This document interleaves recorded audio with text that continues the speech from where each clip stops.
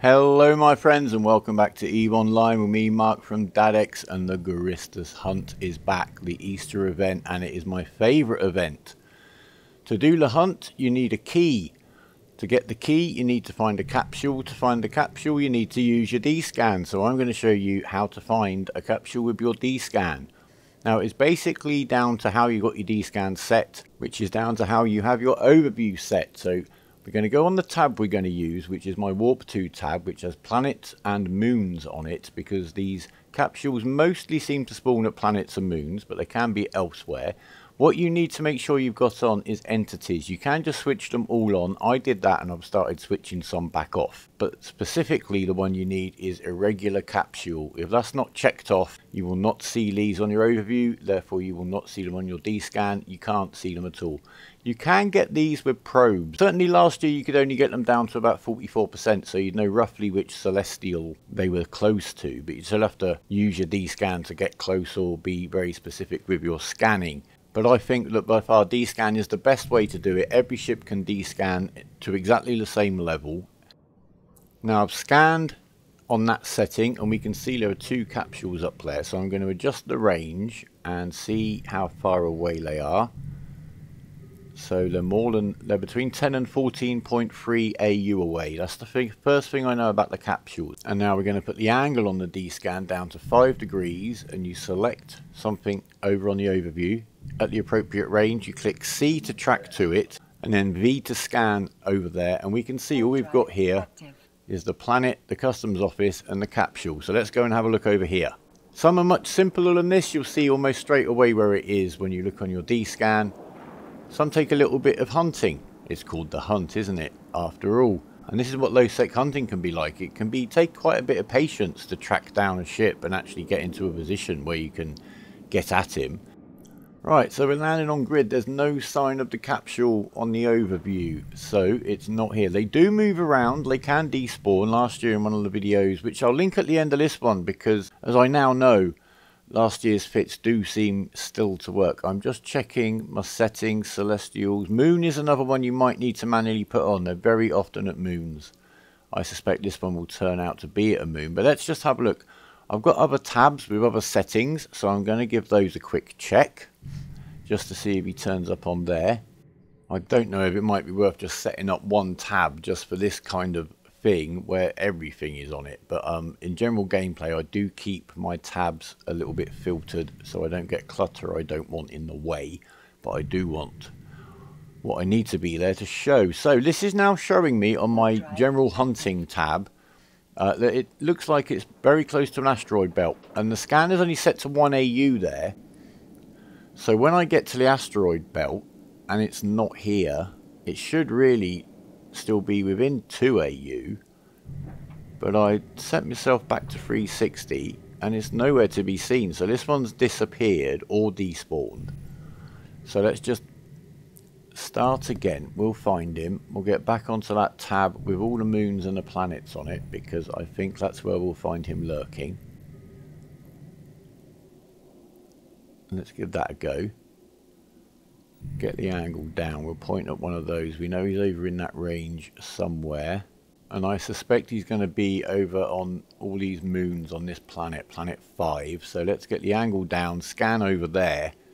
There's the capsule. There are all those moons. The best plan now is simply to warp to one of those moons, because they're all showing on the D-scan. We need to get among them and then D-scan, obviously, and then the angles will show us which moon in amongst this huge cluster the capsule is actually at. And then once we get there, I'll show you what to do. You can do this, as I said, with any ship. Any ship can D-scan. You do need to have some form of DPS. It could just be one drone, really. I do tend to try to kill these quite quickly. In high sec, as I've found, other people might come and try to get them off you. They can warp away whilst you're on grid with them. So killing them quickly is a good idea. Right, the D-scan's narrowed it down to 3 moons, a planet and a customs office. So we're going to go to the first moon. And again, once we're in amongst that little cluster of celestials, the D-scan will be able to focus it down, but we don't need to because it's right here on grid. And once you've found the little chap, you just need to lock him up and get the pews on him, whichever kind you have brought with you. And then just loot the wreck, of course. Don't forget to loot the wreck. I never forget to loot the wreck, not even in videos, eh? So there you go, that's basically D-Scan 101 for you. And you can use that passively as well to check a location before you walk there. If you're in low sec, as in a wormhole or null sec, or even when you're in high sec from time to time, have your D-Scan there, it's your eyes. Local's helpful, but you don't know whether they're docked or cloaked on grid with you. Not that D-Scan will help with everything, like a cloaked ship or a curse. But anyway, let's have a little look at the fit now, shall we? A very quick look, because it's not a very complex fit, and it's certainly not an expensive one. And here we have the fit screen. This is exactly the same fit that I used last year. I thought it was a good idea to use one from last year simply to see if the event itself had changed, and so far I can report it doesn't seem to have. But let's have a look for ourselves. We've got 3 light neutron blaster 2s up the top. That's given us a fall off of just over 7 kilometers and an optimal of 3,000 meters.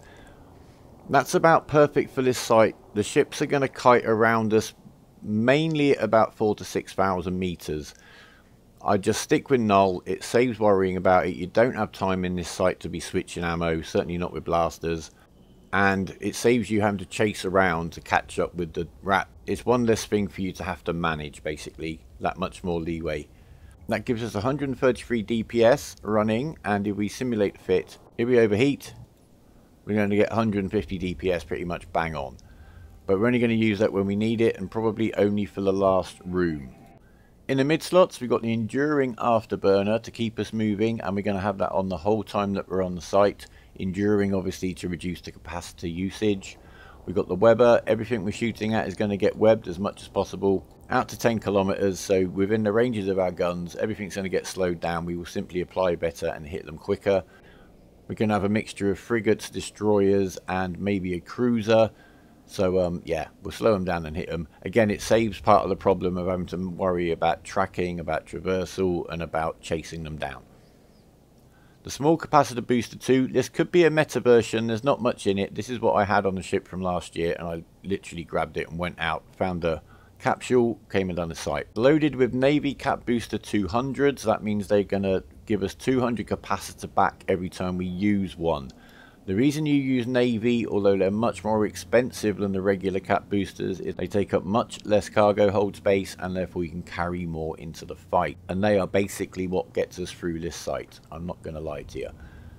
Down in the bottom, we've got a small armor repairer 2, which is going to rep us 155 hit points per 3.8 seconds. That's obviously modified by not just our skills, but the rigs that we've got. We'll get to those. I've got 2 Multispectrum Coating 2s fitted down here. You could go 1 thermal and 1 kinetic. That would be more appropriate for this site, but as I'm dipping in and out of low sec all the time, I tend to keep my resistances a little bit more balanced, because I never actually know what's going to end up shooting at me at the end of the day. And then 1 magnetic field stabilizer 2 to give us a bit more DPS. In the rigs, we have got 1 nanobot accelerator, which is helping the repper run faster, and then 2 auxiliary nano pumps, which helps the repper repair more. I think that's about the right balance. You don't just want the repper repping faster and faster and faster, because it's eating your cap quicker and quicker and quicker. Now, as I said, the capacitor is a key part of running this site. It's just over 400 gigajoules capacity, which means if we get under half and we use one of those boosters, it's going to fill us back up. We're only going to run the booster 1 cycle at a time. That way we're managing its use, we're cutting down its reload time, and we're never overcharging the capacitor and wasting them. So this should be quite a simple fit to manage on the site. If it looks a little bit complicated, don't be too daunted. It comes to just over 10 million, it says here 10.8 million. It may be a little bit more, but this is the risk we're putting in. Let's see what the return is. So I think that's all we need to know about the fit, other than it has 1 Hornet 2 in its drone bay. Last year I ran the site without a Hornet. This year I've got a cunning plan. And in the cargo hold we have got ammo. The Void I'm not going to use at all. The cap boosters and the null is all we need. And we've got enough CPU and power grid left there to accommodate lower skills than Furia has. Furia also has some implants. Let's have a little look at those. She has a 1% Squire power management implant. That's for general fitting. The Gunslinger implant is 2% tracking speed. That's 10 million. The next one is just for scanning. It's 2% core scanner strength bonus. And lastly, the Gunslinger Surgical Strike is 2% bonus damage to all turreted weapons. Furia has trained above the 5 million skill point alpha Q limit, but that's really just been for cross training. But just a little look there, and just to confirm to some of you doubting Thomases that alphas can indeed use Tech 2 blasters, both small and medium. They can use Tech 2 drones, they can use Tech 2 hams if you're willing to put the skill points into it, and they can use Tech 2 small drones. I would like to point out that in the drone section I've got skill points that I earned locked now behind a paywall, because CCP did roll back the medium drone and drone interfacing skills back a while ago, and now those skill points of mine there are locked behind a paywall. I'll have to have a little bitch at the devs about that, hey. Anyway, yeah, so we're a fully rounded alpha, there's no denying that. The two Gunslinger implants, they're 10 mil each. They're really to balance the scales a little bit when I'm getting into fights in low sec. They're not at all relevant to the running of this site. And just to equalise things, when I ran the site in this fit last year, I dropped one of those 5% shield and armour rep booster doses that we've been given through one of the giveaways. I'm not going to do that in the running of this. So yeah, there's 5% less reps going on because there's no booster. Off we go anyway. Hey? Okay, we're at the acceleration gate into the site.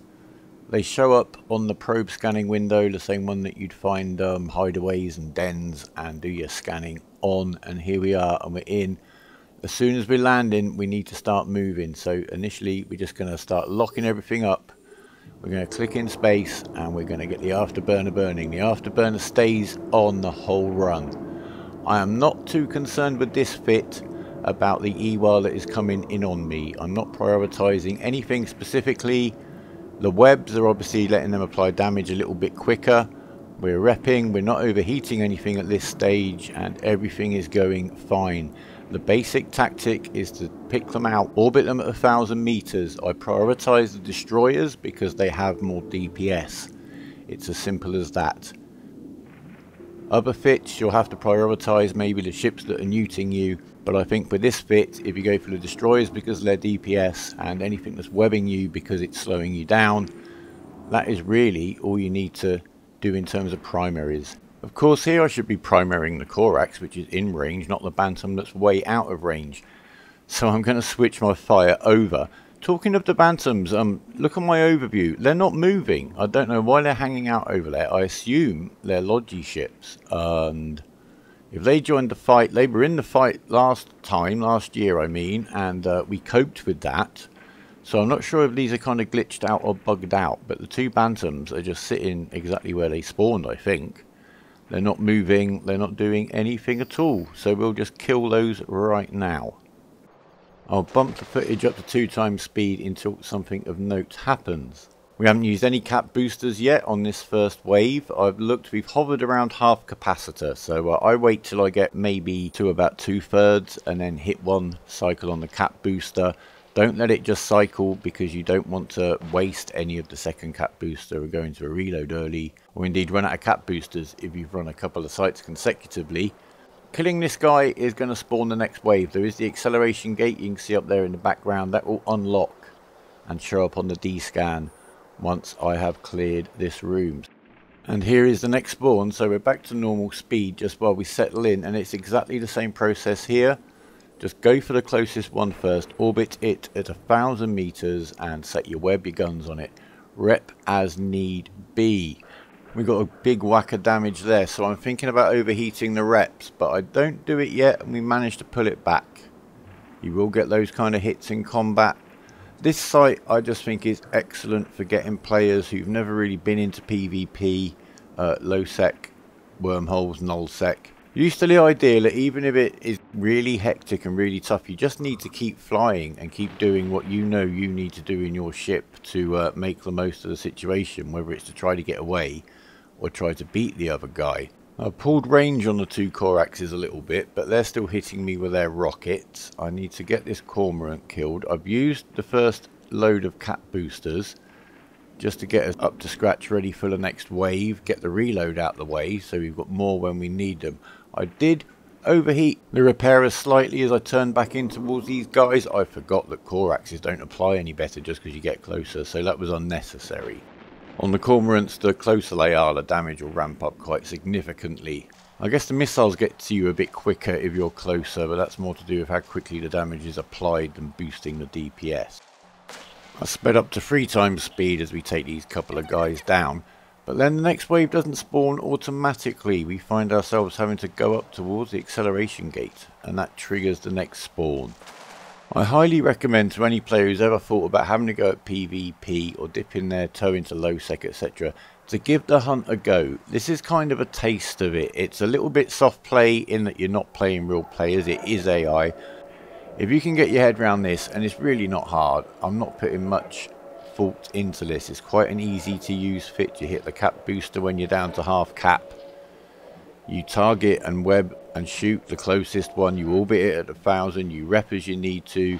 You overheat your repairer if you need to, as and when. If things get a little bit low, overheat for a little while, then switch it back off. Thermodynamics is a skill that mitigates heat damage from overheating modules. I thoroughly recommend it. It's something that you have learnt. You might neglect it sometimes. I know that overheating isn't something in the mind of many general PvE players. Certainly from my experience, forgive me if I'm wrong or you are an exception.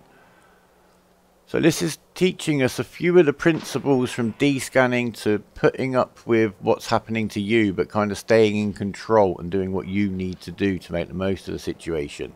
Choosing a primary target based on what they're doing to you. In this case, it's really just the ones with the most DPS and the ones that are going to web us. The only exception is going to be if anything turns up with ECM. The Bantam frigates were on the event last year. They're still on that last wave again. They just sat there and waited for me to go and kill them. They were busy. I've looked at last year's video. They did what they needed to do, not particularly well, but they were getting involved, and it made no difference to the running of the site in this fit. Right, this spawn has a cruiser. It can be a caracal. This is the Blackbird. He will try to ECM us, which means we won't be able to lock any other ships on grid, but we can still lock him. So once we are ECM'd, we've still got the lock on the other destroyer right now. When that lock drops, you know he's ECM'd us out, but it doesn't matter. We're just going to go and get into range of him and kill him. We're more than capable of doing that. If it's the caracal, obviously that's a DPS ship. It can give you some big whacks of damage. One of the key things to remember here is to always keep moving. Never let your ship stop. Always keep moving around. Minimize the application of the enemy's damage. So once the Blackbird's down, no problem. We'll take down the destroyer, and that is the last rat out here in this room. So now we just got to get ready for the final one. And it will be fast and frantic, I know that. It's very like the missions you get level 4, where it's you against one guy in a frigate, and they're really fast, frantic, furious missions. And who better to do a furious little task than Furia, our hero alpha. Now, we're going to make sure the guns and the cap booster is fully loaded. You can linger here for a little while in high sec, of course. Once this gate is unlocked, I did get followed through into the last room a couple of times last year. We're going to go to regular speed now, because if I sped this bit up, you might miss it. Right, as soon as we land on grid, we preheated the repper and the guns. They're preheated already. As soon as we get on grid, we've saved the drone. We're going to drop him now. He may take aggro and die. He may stay alive and apply DPS. Either way, win-win. We're going to lock the guy up. We're going to set the orbit at 1,000. Guns on, web on, afterburner on, repper on, drone on him. We're going to hit the cap booster when we get to half capacitor. If there is any kind of structure in this last room, stay away from it, as in the last room. If you hit something and you lose speed, you will die very quickly in this fight indeed. We are managing the reps very well. We're going to turn the repper off. Look at that. This is an Incursus, ladies and gentlemen, in its natural environment. I'm going to pop the cap booster. The alarm reminded me to there, but we've got plenty of leeway. Remember, with the cap booster, you get the capacitor as soon as you hit the button. The guns, I'm keeping an eye on. They're overheating nice and gently. We're tanking him beautifully, and he is going down. He's going down. He is ours. And the drone took no aggro. He survived. He did his little contribution. As I say, he would have gone down proudly had he taken a bit of aggro. But I hope you can agree, guys, this is not a trick fit. This is not too complicated at all. Have a go. Even if you lose a couple of ships, it's worth the investment. The only way to learn how to handle this kind of stuff and do this kind of stuff is to do it. And look at that, 60 mils worth of ISK of doing it. I can't even get it all in. I'm going to have to eject a couple of cap boosters, I think, to get those last couple of overseers possessions in. I'll keep the funky hat. Not that it takes up much space. There's the booster I didn't use. Feel free to use one. We've probably got them stashed away, all of us, from giveaways. Or there's the instant use boosters, might be appropriate. Have a look at what you've got. But please, give this a go. It's fast, it's furious. It'll get you descanning. It'll get you tanking. It'll get you just handling a very stressful situation. You don't want your first really stressful situation to be when you land in a gate camp or someone lands on grid with you. You may well get out of the situation. You may well win the fight. But by getting used to things being this kind of crazy and you just sticking to your game plan, riding it out, the more you fly your ship, the more you get used to it. I've literally got this out of storage from last year, found a capsule, got the key and come and run a site. So I was a little bit clunky in there. Just shows how much leeway there is in the fit. And there's never any shame in losing a ship. It's usually you know what you did to mess up. So if you do, don't worry about that whatsoever. Every loss is a lesson. When we take new bros into the corp, one of the first things we used to do is give them 10 Tristans and tell them to go and lose them in faction warfare plexes. They wouldn't take long to come back usually. But they'd learnt so much in those 10 fights, it was worth them then putting a bit more into a better ship. And there's always that element of danger. I may have a spawn that catches me out. I may mess up and lose my ship. Who knows? The Abyss is similar. That's something you can pop a filament and go and do as a warm-up, as a bit of a fast and furious bit of action. Get yourself used to being messed with by ECM and EWAR and all that kind of stuff, and riding it out and getting on with your mission. The most similar thing I find in general space is to run a den in a blaster cormorant or any close range gun destroyer. So look, I'm going to be putting videos up of me doing this in an active tank cormorant, an Algos, which I know from last year is going to be hectic on account of the drone aggro and having to manage them, and a breacher. See if I can do it in those ships. At the end of this one, I'm going to link last year's runs in the Catalyst, which is also goes through the descanning again, in case you want to see that, and a Merlin. I think they will both apply. Hopefully the Bantams will get fixed, so I know, and the spawns do vary, but I'm pretty confident this is going to ride it out. So have a go. I do encourage you to have a go. If you've never tried anything like this, you will be so pleased with yourself when you've completed one. I know you will. And once you learn how to push your luck, and you're flying cheap ships, so you're really willing to push your luck, because you can see from the footage just playing out very quickly behind you, you can get away with all kinds of nonsense. That was a 4-axe, by the way. Anyway, I'm going to be back very soon. I've got some more new bro videos coming up. I need to get on with 2. But for now, leave us a like if you've liked it. Good luck on your hunt. Any comments, any suggestions, I would be greatly appreciated as always. Fly brave. Remember, even as believing, you can do it. Give it a go. For now, take care of yourselves and each other, and goodbye.